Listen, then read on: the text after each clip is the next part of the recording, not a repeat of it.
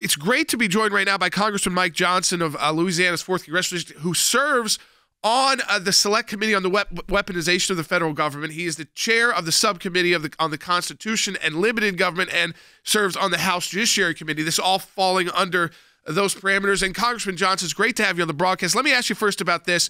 A new letter which has now shed light, gives us more information that the FBI utilized an undercover agent to go inside what I guess one of these so-called radically traditionalist Catholic churches to try and get information and analysis about outreach to parishes to develop, this is from the letter, sources among the clergy and church leadership to inform on Americans practicing their faith. Sounds like something that would happen in communist countries, not in the United States of America.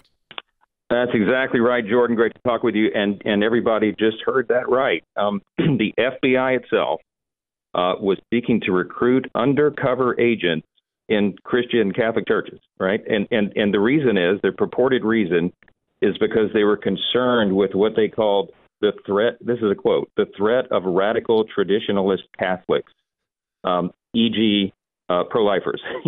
Those who right. Those who actually practice their faith, right? That's a threat to this FBI, to the Biden administration and the White House and the leadership of the DOJ. And so they were going to dispatch agents out to the churches to go and to find spies inside the hallways. It's unbelievable. Yeah, and it goes a step further. They were going to try even to, and I think for everybody listening to our broadcast, so we got a lot of people who would fall under the traditional faith category that believe in what their churches teach and their faith and their practice of their faith, whether they're Catholic or Protestant. And I think they're listening right now going, I wonder if this is happening to us too, if our church happens to be pro-life, or I happen to be someone who's involved in the pro-life movement. Is this who they're really coming after? And they even are trying to turn churches and Catholic leaders against other Catholic leaders. It said they expressed an interest in contacting so-called mainline Catholic parishes. So you have the federal government here getting directly involved, Congressman Johnson, in religious affairs, like labeling who is a traditionalist and who's a mainline Catholic. That's exactly right. And they also wanted to recruit, and this is all in the documents, Jordan. We're not surmising this. We have it in writing, that they wanted to recruit and work with the local diocesan leadership, apparently to find some who might be sympathetic to the FBI's plot, I guess, their plan, and to engage them in the process. I mean, it's almost surreal that it's come to this. And it sounds like we're making this stuff up, but it's in the documents. And so we sent a letter 48 hours ago to FBI Director Chris Wray himself, because we need him to assist in the production of the documents. They sent us redacted versions of some of this. We only gotten 18 pages. We've been asking for it for over a month. And so he's going to have to come forward himself and ensure that this material is sent to us. We have a constitutional responsibility of oversight in the Congress, and they are not complying with our request. And this is obviously an issue of great concern to millions and millions of Americans. Folks, we're talking to Congressman Mike Johnson. I mean, Congressman, this idea, again, I saw the first time Christopher Wray addressed this, he tried to say, well, this was, we saw it in Richmond and we shut it down. But then there is concern that this memo went further and wider as well, that it may not have stayed in Richmond. And we've seen this time and time again, whether it's dealing with the IRS, whether it's dealing with law enforcement, is that they will try to blame a local office and say, we had nothing to do with it out of the headquarters.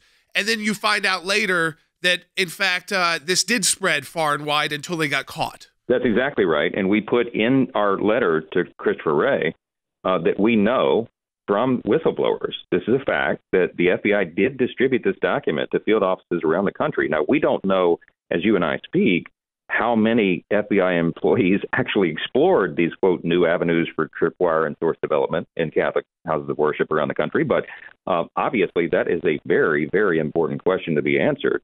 And that's why we have to pursue this so vigorously. This is not a political exercise, Jordan. This is about the most basic right and freedoms that we have as Americans. And you and I devoted most of our careers and lives to the defense of religious liberty. And the reason is because we know that's our first freedom. It's so essential to who we are as Americans. And when religious freedom is taken from a people, their political freedom soon follows. And so this is just a steamroll over the First Amendment. And of course, as one of the clips you played earlier indicates, implies, this would have a chilling effect as well, potentially a great chilling effect on people to actually go and worship at a Catholic church, a traditional Catholic church, because they may be concerned that there's some FBI recruited snitch a few pews behind them that may be starting a threat assessment file on them. It's very, very serious stuff. And it does seem they're kind of using this vague that they believe that this could be a recruiting ground for racially motivated or ethnically motivated violent extremists.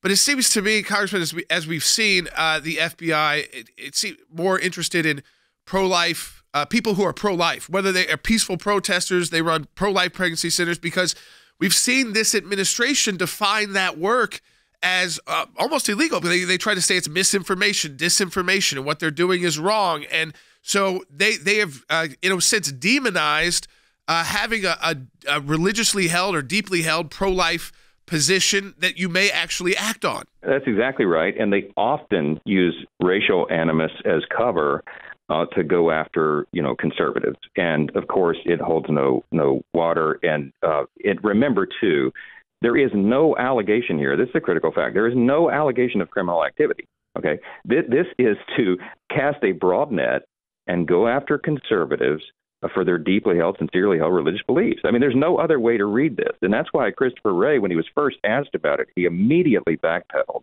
and said, oh, no, we're not about that. Yeah, because whistleblowers came forward and they got caught. There's a pattern of this.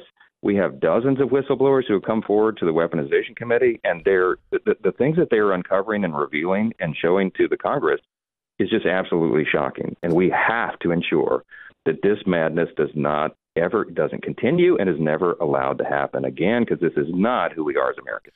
No, and this, it goes to the people's trust and faith in our institutions. It's why this select committee on the weaponization of the federal government exists. It's not to just go after FBI agents. It's because if we've got to have an FBI that people trust is doing the right thing.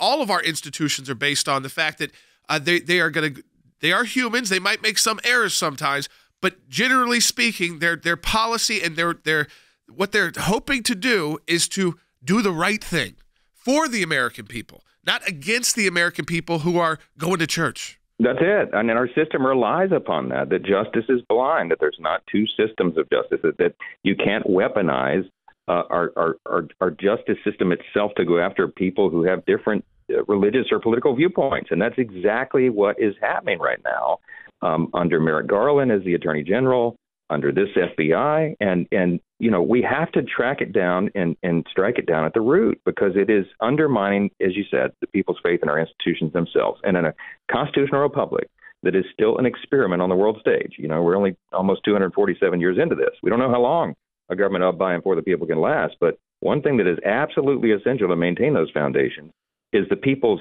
trust in the system itself. And this is, there's nothing more serious than undermining that. Congressman Johnson, we appreciate you joining us, and we appreciate the work you're doing. It shows, again, by, having these committees, having that select committee on the weaponization of the federal government, something that's been necessary for years. Now you're doing it. We so appreciate that work and appreciate you joining us on the broadcast today. That's Congressman Mike Johnson.